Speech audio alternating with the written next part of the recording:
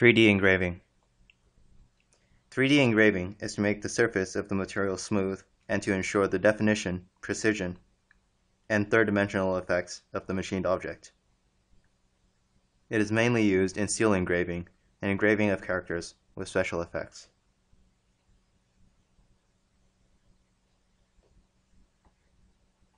Select the object. Now, go to Toolpath, 3D engraving. Choose your tool and select conical, diameter 0.2, angle 45, height 10.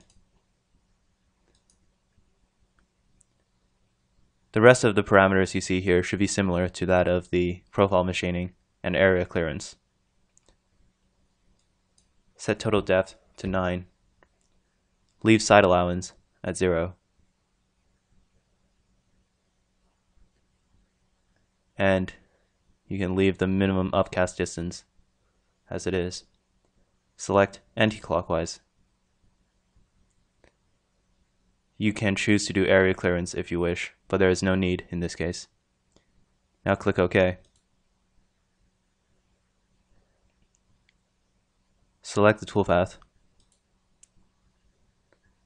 To simulate it, go to Toolpath, Toolpath Shaded Simulation.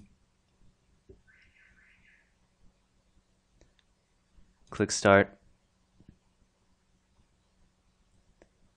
and you can see how the machining will be done. Select the toolpath again, go to Toolpath, Toolpath Output, and save it under General CNC. And you have created a toolpath for 3D engraving. That is all for this tutorial. Thank you.